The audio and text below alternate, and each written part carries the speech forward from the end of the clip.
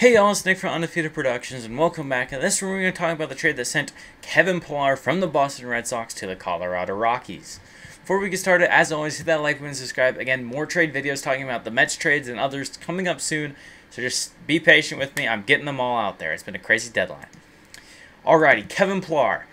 Kevin Pillar has been traded to the Colorado Rockies, and this year Pillar in 117 at-bats, hitting .274, 4 home runs, 13 RBIs, stolen 1 base, hitting at 795 OPS.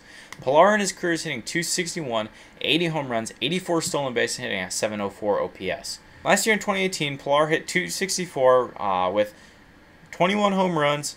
He stole 14 bases with the Giants. I think that was a great season for Pillar, and that got him a spot with the Red Sox. And overall, I think Pillar had a great season last year. Pillar netted him a contract with the Red Sox. He was TQA'd at the end of the year, and now he's been traded to the Rockies. And what the Red Sox are getting back is a player to be named later in 2019-20 international slot money. Now, part of the Rockies, I don't really know what the Rockies are doing. They already have a loaded outfield with Charlie Blackmon, David Dahl, and friends. But, like, what are the Rockies doing exactly? Are they trying to go out here and get a DH with Pillar? Or does this mean that Blackmon's not going to be DHing for them?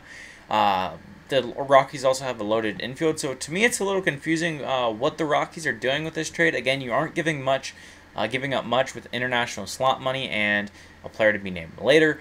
And you're really just adding depth. And the Rockies, it seems to me, that are trying to push for a postseason spot. They got Kevin Pillar, they got Michael Givens.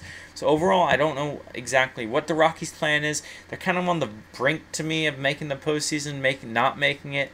Again, like I said, with the Michael Givens trade, are you guys going to push for it or not? Like, they're on the brink. This is the year to go for it. I'm a little underwhelmed that they didn't make any other trades, but let me know what y'all think in the comment section below. Hit that like button, subscribe. Come back later on for more trade videos, and see y'all in the next one. Thanks for watching.